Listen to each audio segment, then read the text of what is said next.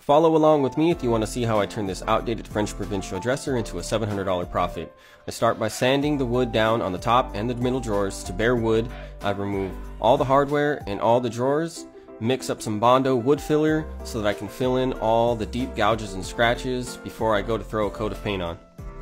Now that I'm done adding the wood filler to the drawers and the body, it is time to mask off the top using masking tape and paper to protect it from the paint process. I'm using a razor blade to remove any excess tape so that I can get a really nice clean line. I'm using Benjamin Moore's Simply White. I'm going to give it about 3 to 4 coats with sanding in between each coat.